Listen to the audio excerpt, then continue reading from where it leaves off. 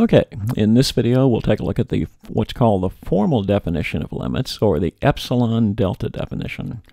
And it reads like this: the limit of f of x as x approaches c is equal to L if for each epsilon greater than 0 there exists a delta greater than 0, such that if the absolute value of x minus c is less than delta, then the absolute value of f of x minus L is less than epsilon. Now, this definition generally causes students a lot of confusion, mainly because of the notation and what it all means. So what we'll do in this video is go through each part of it and explain what each section means. Then in the next video, we'll use the epsilon delta definition to actually prove that a limit exists. Now, before we get into the epsilon and the delta part of this thing, the formal definition, most students, when they're introduced to limits, are given an informal introduction first, so let's go ahead and do that. We'll go ahead and turn off this formal definition and just concentrate on the informal definition. So what the informal definition looks like this says, and most of you should be familiar with this. It says as x approaches c, which just means that as x approaches c, you can put two little arrowheads down here, from the left and from the right, so x is getting closer and closer to c, that f of x, the function, and we'll use two red arrowheads for this one, that the function is approaching the number L. So as this little part, as x gets closer and closer to c, means these two blue arrowheads are approaching each other at c. Then f of x is approaching L. So in other words, the two red arrowheads are approaching the single fixed number L. And if that's true, then the limit exists. Now, what we're going to be working on, we'll go back to the formal definition again, it's all based on a box around the point that you're interested in. So I think at this point I'll just go ahead and draw a box. I'm interested in the point as x approaches c, f of x approaches L. Now you can tell by this example the limit does exist. So the idea is I'll go up and I'll start with this. I'm just going to put a box around this thing. So we'll pick it about right here and go down, say, to here, across to here, up like this, and over like this. So I've got a box around this thing. And a couple of words for you. You have to give the box a definition. We'll begin to put some of these things in. The idea is this: the point that I'm interested in is right here. So I've got the box has a top and a bottom, and it's got a left and a right. Now, the distance from the point that I'm interested in to the top we'll call epsilon. That same distance as I go to the bottom is also called epsilon. So epsilon gives you the distance from the top and the bottom of the box. What delta is, delta will represent the width of the box. So from the center, if you go delta to the right, delta to the left, you get the width of the box. So as you're looking at this definition, just keep in mind, epsilon will define the top and the bottom of the box, delta will define the two sides of the box. And what we want to do is this, is the limit will exist if you can show that no matter how small you make the box, that the function is trapped inside the box. Then that means that those two red arrowheads will have to be approaching each other and the limit exists. So what that is, that's just kind of the big picture of the whole thing. Now let's run through each part individually, take a look and see how it works. Okay, now the order that you go through this is important, and the idea is this. The first thing you do is work with epsilon. Epsilon defines the top and the bottom of the box, so you get to pick the top and the bottom of the box, and then we'll go through the rest of it. So epsilon represents the distance, and in this case we'll start right here and go across like this. So starting at L, if I were to go up a distance epsilon, so suppose I took it up to right here, then this distance right here would be epsilon, and I'm going up that far. So there's the top of my box. Then I'll, starting from here, do the same thing. I'll go down a distance epsilon to right here. So this distance right here is also epsilon. So I went up epsilon, down epsilon. That gives me the top and the bottom of my box. Now, if I started at L and went up epsilon, then this distance right here would be L plus epsilon. if I started at epsilon and went down, or at L and went down a distance epsilon, this distance right here would be L minus epsilon. So what this does, it defines the top and the bottom of the box. Let's just go ahead and put those on there. So if I start here and we'll go across, say, to about right here, there's the top of my box. Then I'll go across to here, and there's the bottom of my box. So the first thing you do, and we'll put it right here, I think I'll just kind of circle this, is this part right here, you get to pick an epsilon that defines the top and the bottom of the box. So the top and the bottom of the box, and that's step 1. So you got step 1 done. Okay, now the next step is this. You now get to pick the width of your box. So delta is going to help you define the width of the box, but where is it?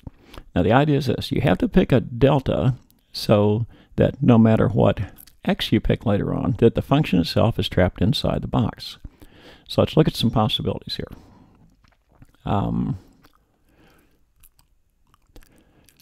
What I'm going to do is, starting at C, and just like I started at L and I went up and down a distance epsilon, I'll start at C and I'll go left and right a distance delta. So to begin with, I'm going to start at C right here, and I'll go a distance epsilon, or pardon me, delta to the right. So this is going to be a distance delta, and that's going to define the right side of my box. Then I'll go the same distance on the other side, from here to here, and this distance is also delta, and that's going to define the left side of my box. So if I start at C and go delta to the right, this distance right here would be C plus delta.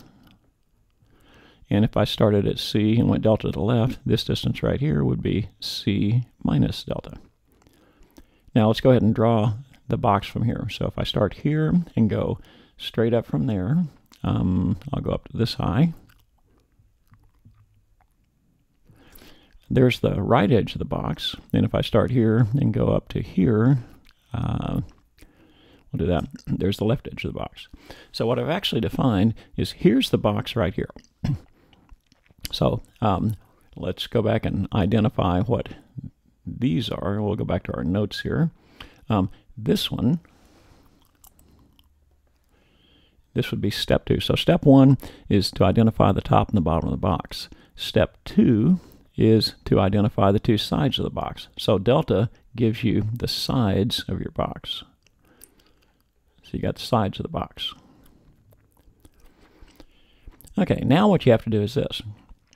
The limit will exist if you can trap the function inside the box. So no matter what value of x you pick within the box, if you get a corresponding y that stays within the box, then that means the function is inside the box, and if you let the box get smaller and smaller and smaller, if the function stays inside the box, then you can show that the 2 arrowheads are approaching L and the limit exists.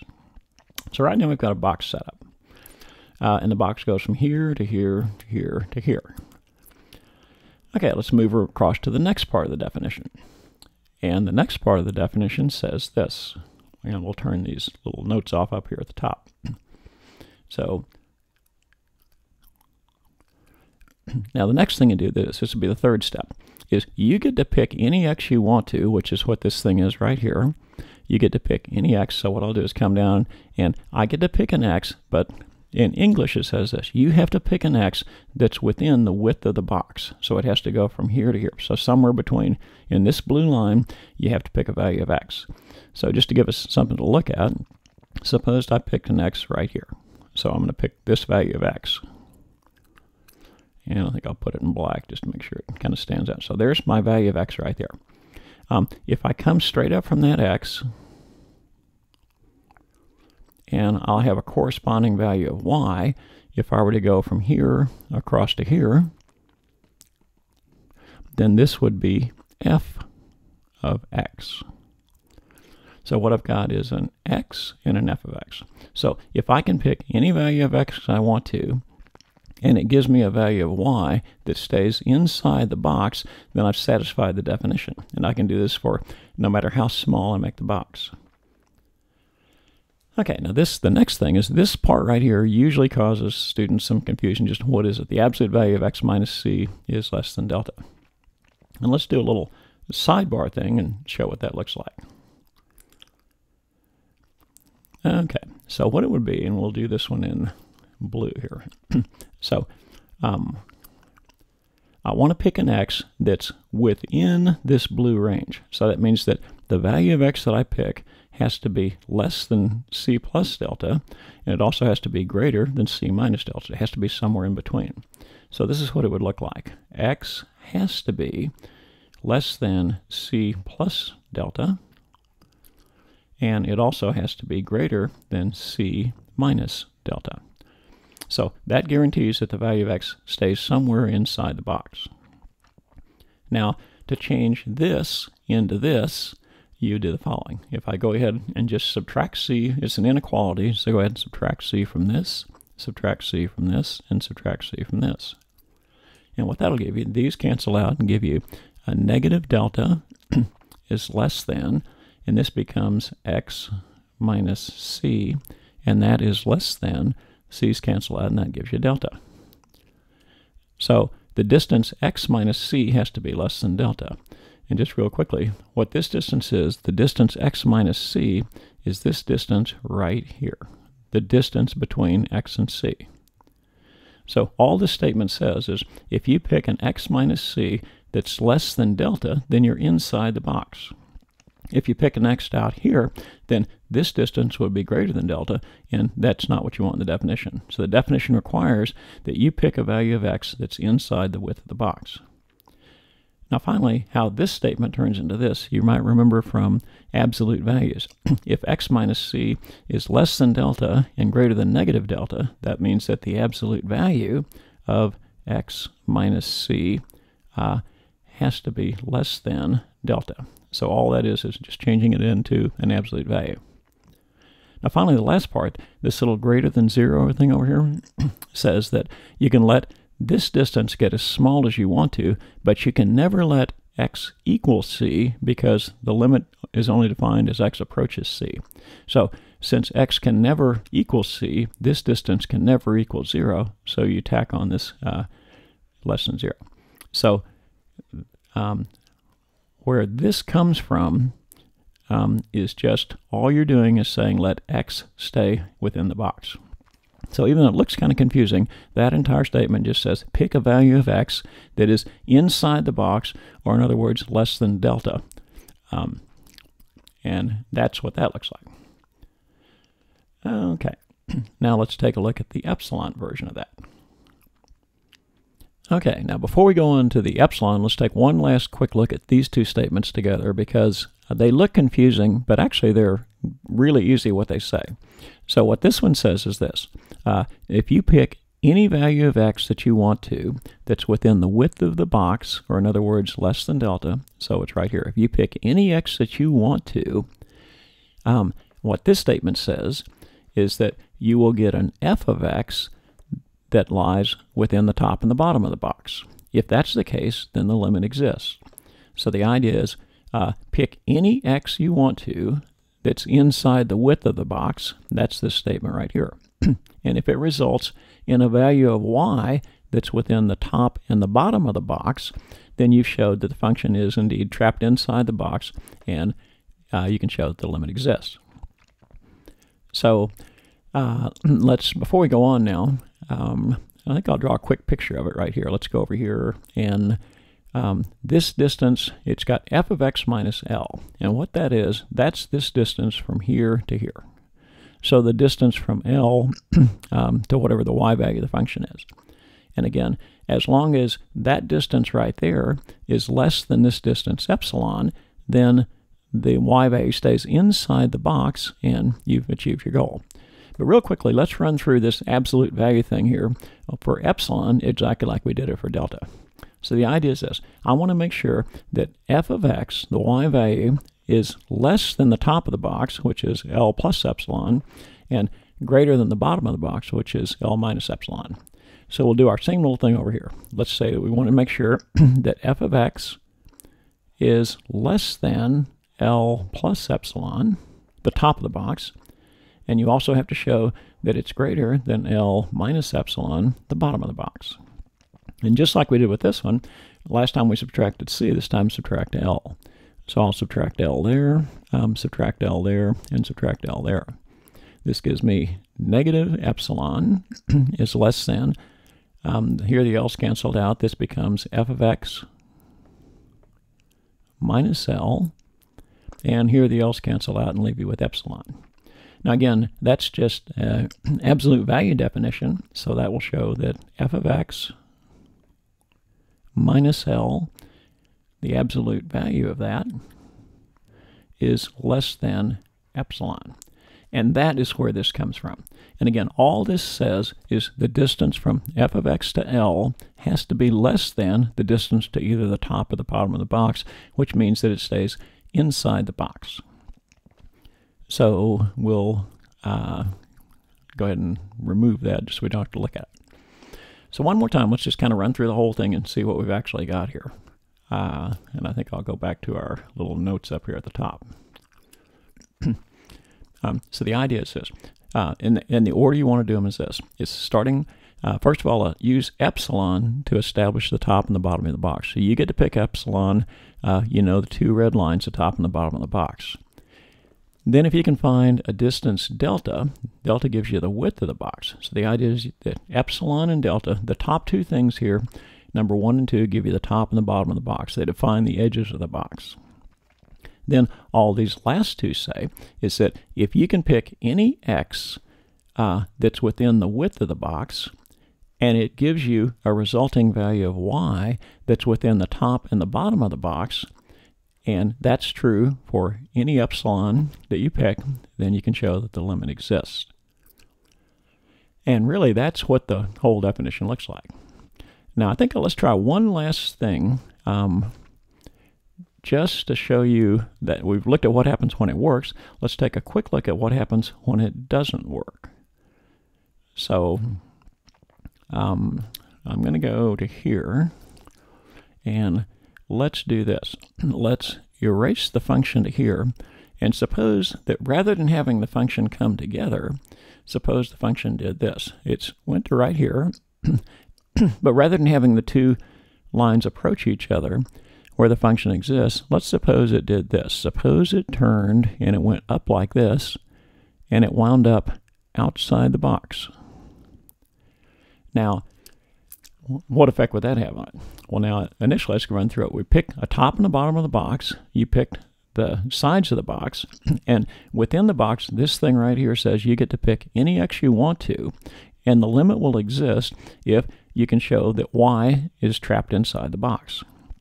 Well, starting with this x right here, it works. So if I pick this x right here, I get a value of y that's inside the box. But if I do this, if I let this x slide closer and closer and closer this direction, then I'll get a value of y. If I were right here, I'd get a value of y here, still inside the box.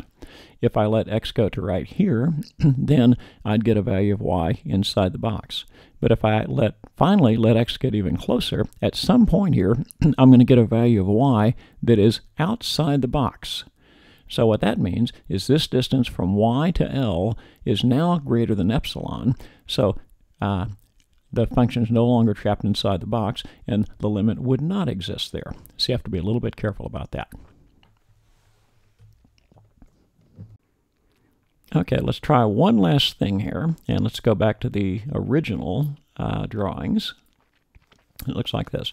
Now, you get to pick whatever epsilon you want to. And the question then becomes, are there any guidelines at all on what to pick for delta? So let's take a quick look at it and see. On this one, as you begin the problem, you get to pick the top and the bottom of the box. So you pick an epsilon that defines the top and the bottom of the box. And as you saw in the previous examples, we then picked a delta that defined the sides of the box. And let's take a quick look at that. So our delta was this. But the question is, how far out should delta be? Are there any guidelines on picking delta? And yes, sort of. the idea is this, is you want to pick, once you set up your box, it has to be set up so that any value of x that you pick inside the box, if you calculate a value of y, that the y value also stays inside the box. And that's what this thing says right here. F of x has to be less than epsilon. In other words, it has to stay inside the box. So the function cannot go out of the top of the box, and it also can't go out of the bottom of the box. If it does that, then you will not have properly used the definition. So the question is, how far left or right? Now, I picked it right here. Could I have picked a smaller delta or a bigger delta? And let's just play around with that a little bit and see here. So we'll stretch them just a little. So some guidelines. Suppose that I had let delta be smaller. So I'll shrink delta right here, and we'll go ahead and do it this way, is we'll pinch delta in. Now, if I had picked a smaller delta here, notice what happened is no matter what value of x I pick, and looking at this box right here, the red and the blue box, no matter what value of x I pick that's within the width of the box, I will get a value of y that stays within the top of and the bottom of the box. But let's stretch it out a little bit. Suppose I'd picked a wider epsilon, or wider delta. So if I spread delta out, now I'm going to take it out to right here. And you'll see a couple problems here. Suppose I let this be delta. Now look at the problem. If I came right in here and picked a value of x right here, and I went straight up and calculated a value of y, notice here's the value of y about right here, and it's outside the box. So that does not satisfy the definition. I picked a value of x that's inside the width of the box, but it gave me a value of y that's out of the top of the box. And notice it also works over here. If I came over here and picked a value of x, then here's my box right here, defined by this. If I pick a value of x here, all these values of y are below the bottom of the box. They're outside the box. So again, this value of delta is too wide. It doesn't guarantee that the function will stay within the box. So a good kind of a rule of thumb that you might use on this is we'll go ahead and move it back in a little bit, is I'll scoot it in until the following happens. Now notice on this side, the function comes out the side of the box. On this one, it comes out the bottom of the box.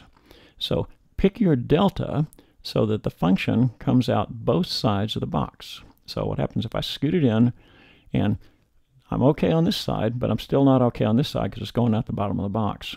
So I'll continue to scoot it in, and I'll move it into about right there. Now what happens is, here's my box right here. The function goes out the side of the box on the right, it goes out the side of the box on the left. It doesn't go out the top, it doesn't go out the bottom, so I'm okay. So again, you want to pick your x's, actually you want to pick your delta so that you can pick x's that guarantee that the function doesn't come out either the top or the bottom of the box.